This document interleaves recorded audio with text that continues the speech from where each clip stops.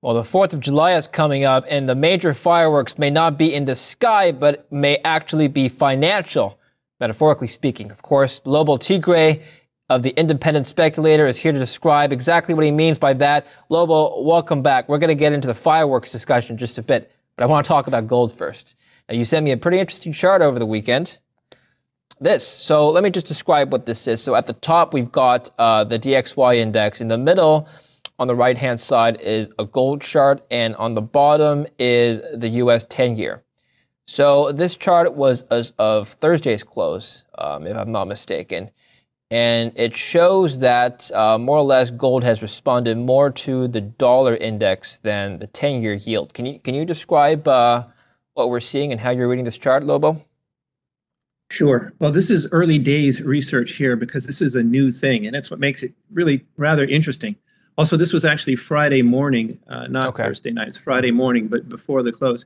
But what's really striking about that is you and I have spoken, and a lot of people, you listen to people who talk about what's going on with gold, and the number one explanatory variable that people come up with, other than manipulation, of course, is real interest rates.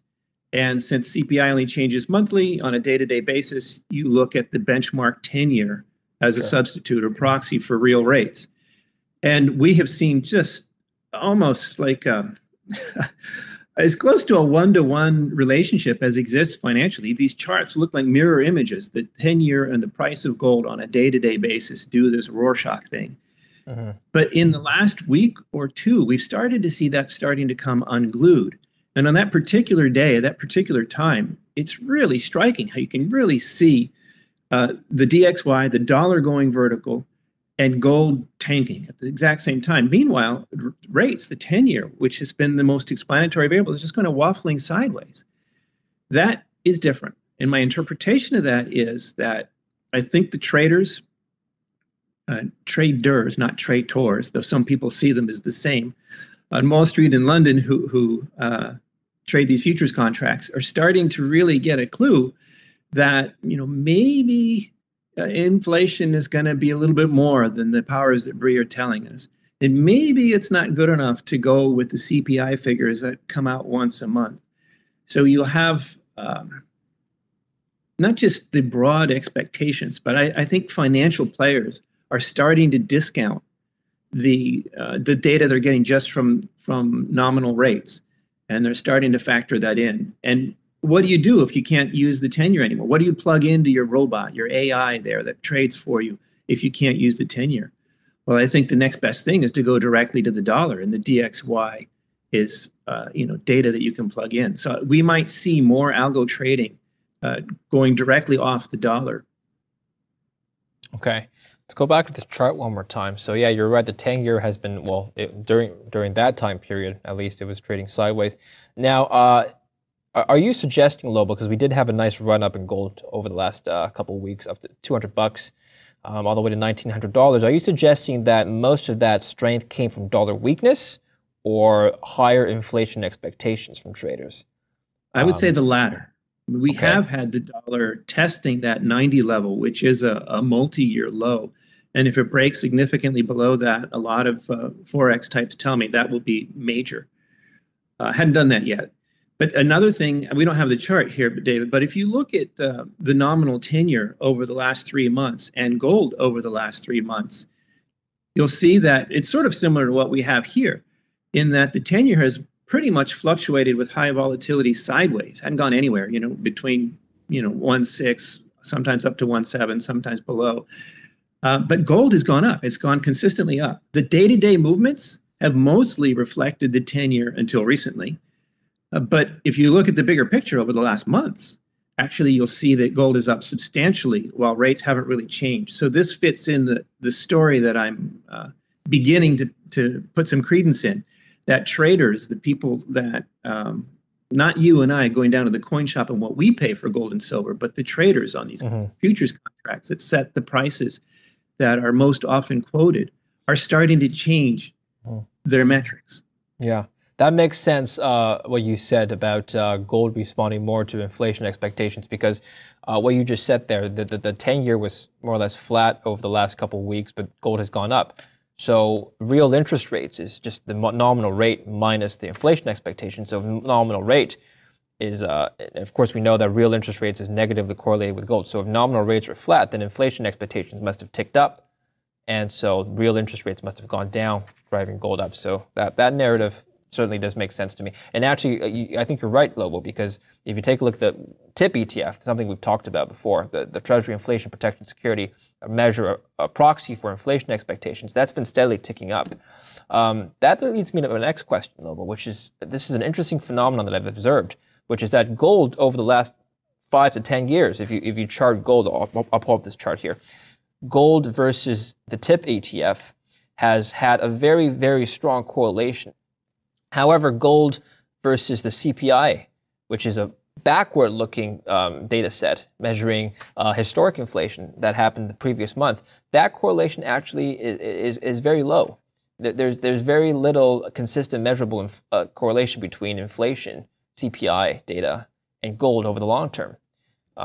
Take the 80s, for example. We had very high inflation in the 80s, but gold went down. So anyway, my point is, why is it that gold doesn't correlate well with historic inflation, but correlates perfectly with inflation expectations, which is forward-looking? So it's interesting that you picked the 80s. All right, let's take this one piece at a time. If you look at the last 10 years, we say that they've been largely disinflationary. There hadn't been actually any real deflation, but it's been disinflationary, not much inflation to speak of. Yeah. And if you disregard the noise and you look at 1910 or 1905 gold, where we're at as you and I speak, and the peak of 1900 almost 10 years ago in 2011, well, gold's gone sideways. You could argue that gold's gone sideways, inflation's gone sideways, or actually screen out the noise, and they're on par. But the 70s were the most inflationary period since the dollar was divorced from gold in 71 by Tricky Dick Nixon. And the story there, I think, fits in what you're saying. It wasn't so much how much prices went up today that made people run out and buy gold or silver. In my case, it was silver at the time with my lawnmower boy money. But it was the expectation, the understanding that, oh my gosh, inflation's out of control. These headlines, these nightmare headlines about how inflation was going to the moon and we weren't going to, it didn't seem possible. The Fed couldn't control it, pre-Volcker. It seemed out of control. Nobody knew what was going on. So that fear drove a lot of people into gold and silver who wouldn't otherwise. So it was very strongly the expectation, not just the reality. Mm-hmm. If you look at just the numbers and correlate them, you'll get a different thing than if you correlate the expectation. And that's, broadly speaking, I think that makes perfect sense. I've often described gold as a fear barometer.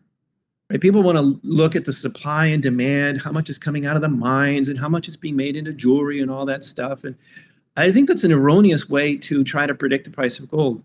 Because as you and I know, most of the gold that's ever been mined is sitting around in refined form in vaults somewhere or another. So the potential supply can always completely swamp any industrial or jewelry or other demand out there if suddenly everybody decided to sell.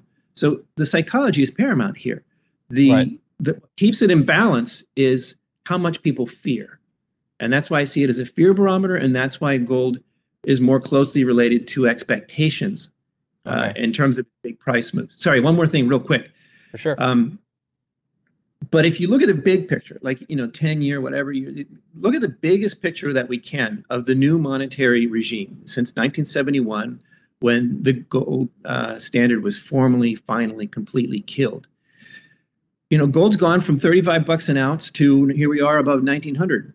And the dollar's purchasing power has gone from whatever it was to whatever it is now, but quite the opposite. So if you look at that biggest picture, I think you can still see that gold does actually correlate long term with inflation. The destruction of the purchasing value of the dollar is captured in the price of gold today.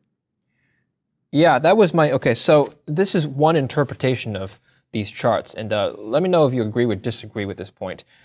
I think I know your answer, but I'm going to say it anyway. So now, the way I see it is that there may be a misconception amongst the marketplace that gold is an inflation hedge. And so everybody still expects gold to be an inflation hedge, which is why it correlates perfectly with inflation expectations. Yet no one's really bothered to look at the data. If you just plot gold next to medium-term inflation, that correlation, again, as we talked about, is not very high.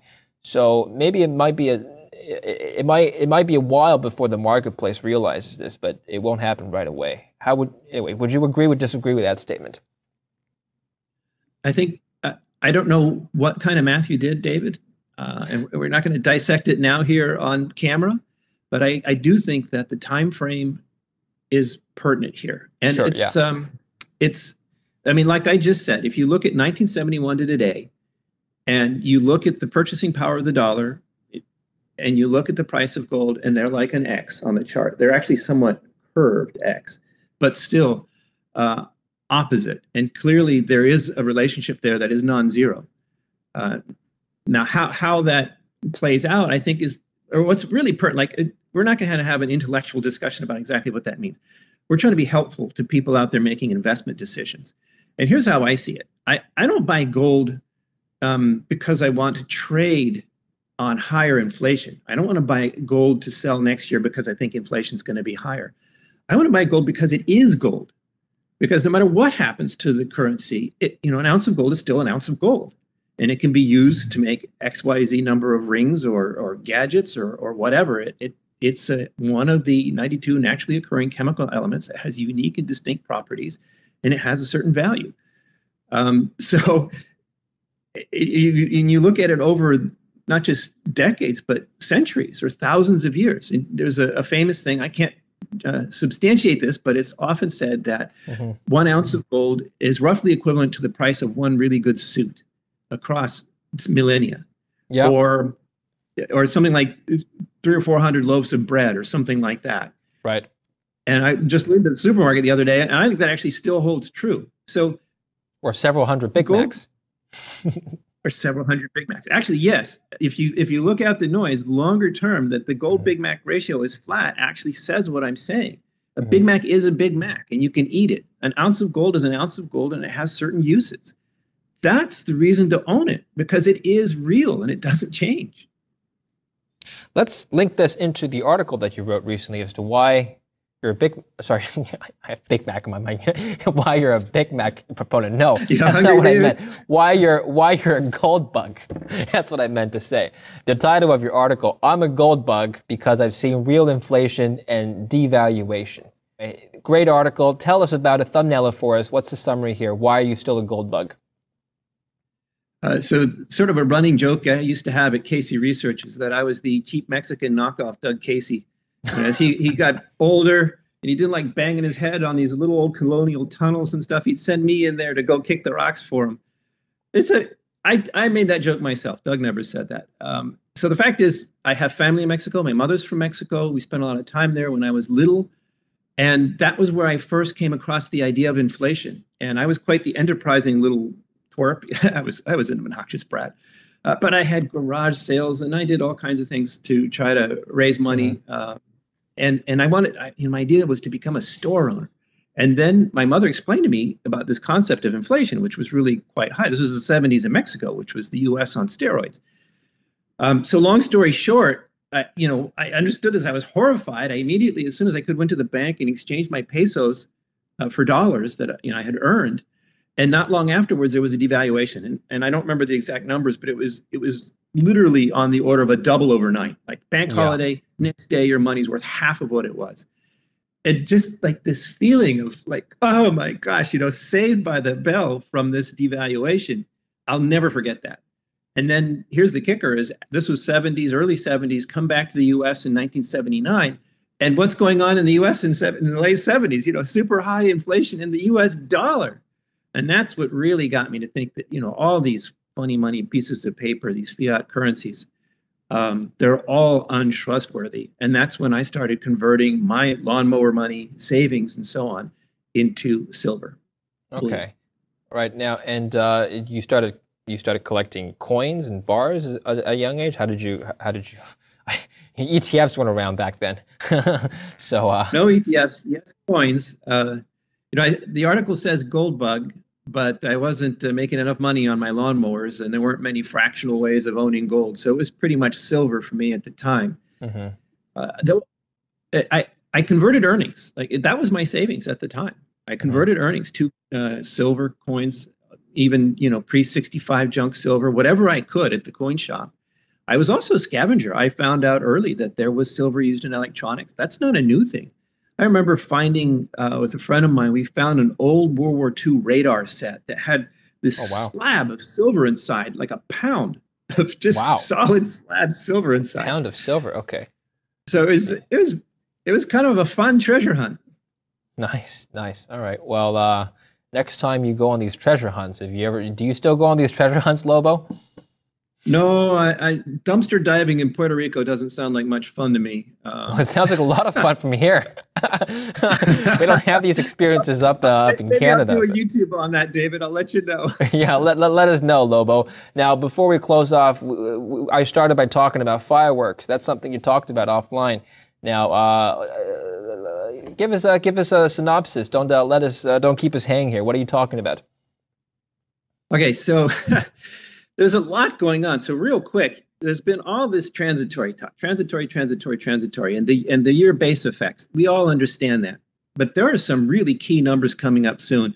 And the next CPI number, I think it's quite possible that since last month was the peak year-on-year base effect, that the year numbers will go into retreat. But watch the month-on-month change. Because ask yourself, has anything really gotten cheaper over the last month? No. Well, maybe lumber.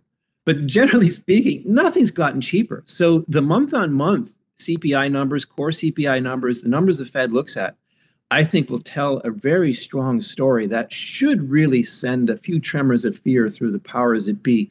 So watch these numbers. Discount the year-on-year changes. Look at the month-on-month changes. This could cause some real fireworks. We also have the Basel III implementation coming up. If they don't delay it, that's interesting and a whole huge big topic. I don't subscribe to some of the grand visions of this that some people have put out there, but this is significant. There is a rule change coming, and it is supposed to be implemented by the end of June, and it will affect how banks treat and hold gold. And apparently, the World Gold Council and the LBMA sent a letter into the powers that be saying, "Hey, this is going to screw our business. We need an exemption here." And if they don't get it, that could cause changes in the futures markets, which I think a lot of gold bucks would, maybe welcome.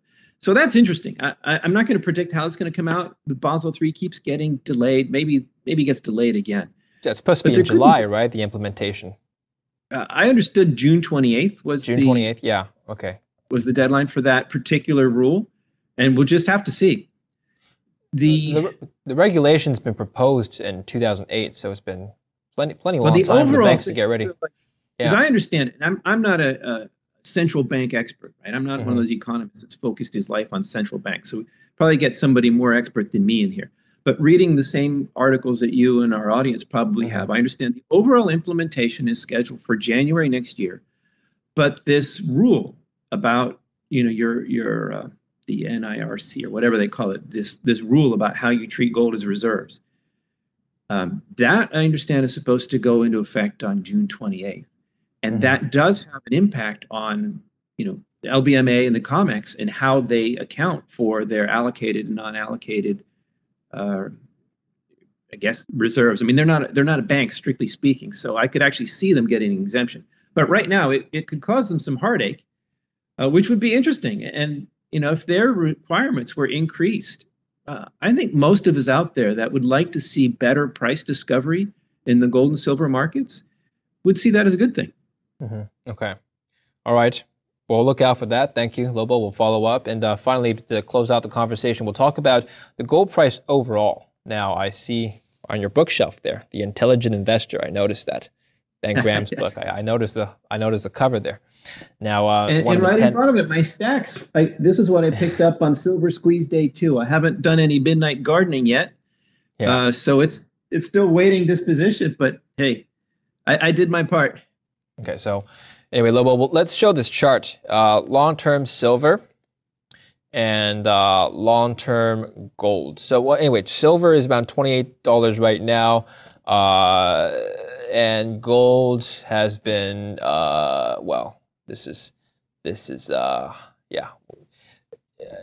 It's not yet breaching all-time highs, but we've seen a good pull-up since early March. Anyway, so the point I'm trying to make, Lobo, is that prices are still, historically speaking, quite high compared to what they were many years ago. So as an investor, you're looking at this, you can interpret this in one of two ways. Well, historically it's high, maybe it's due for a pullback, or historically it's high, maybe this is a good opportunity to look for stocks, right? Maybe the gold and silver miners will benefit greatly from prices at these levels. What do you think? I think that's an excellent point. It's one I just made in my my free weekly newsletter this Saturday went out. I think this is really important, David. People, they get all upset about the price and what it should be, what it isn't, who's manipulating it, what's going on. And I understand that. I hate being ripped off, so I get that. But my job, what I'm trying to provide for your audience and mine, is guidance that helps us make money as speculators, as speculative investors. So I'm not here to debate the philosophy of the price discovery mechanism. What I'm saying, and what you've just shown on those charts, and if you look at the averages, I mean, look at gold. Gold over $1,900. That's a great price. But the average over the last year is around $1,840. That's a fantastic gold price. Most of the gold mines in operation now were designed at the $1,300 price or even lower, and they're now operating based on price assumptions that are way lower than what we're realizing now. And this isn't a peak. Okay, 1,900 right now is a short-term peak, but the 1,840 price I'm talking about, that's a year-long average. These guys make tons of money at that price. And $2,450 for silver, people get all upset about silver not being higher. But the silver miners, the better ones, they learned how to make money at less than $20 silver. And for it to average over $24 for a year, that's a fantastic silver price for the business. Never mind, the philosophy. If the goal is to invest in good businesses that can see share price appreciation, if we're right about the metals prices going higher, then this gives us a tool. Look at who was able to make money over the last year, COVID and all. If they could survive all the ups and downs of 2020, that's a great tool for stock picking. And those companies will be poised to do even better if we're right about gold going higher. I do expect gold to head up towards $3,000 before all is said and done, maybe higher. I expect silver over 150, maybe closer to 200 before all is said and done. But those are peaks. The longer term average price, we can make money there. And we can see which companies can make money there. We can see which exploration and development projects can make money where we are now. So there's opportunities to make money here that I think people just don't do themselves a service if they get all, bent out of shape over what the prices are or should be, instead of looking, how can I invest where things are now? Well, if silver's at $150, I don't think you'll expect a pound of it in a radar detector. No more treasure hunting for you, Lobo. Everyone's going to be thrifting on silver. But anyway, great thoughts. And where can people actually find out your stock picks? Sure. Well, thank you very much. Independentspeculator.com is the place to come and see. And I'm not a tease, David. I never tease, and say, oh, sign up now and you'll get this, I have the same prices all the time. Nobody gets a discount. I never give away picks for free. I do give away guidance and market observations, as you and I have been talking about. That's available in the free weekly digest. But if you want to do business with me, I welcome you. And there are plenty of links on the website for how you can sign up for my paid services. Excellent. Well, thank you very much, Lobo, for your update this week, and we'll look forward to speaking again soon. Thank you, David. And thank you for watching Kitco News. I'm David Lin. Stay tuned for more.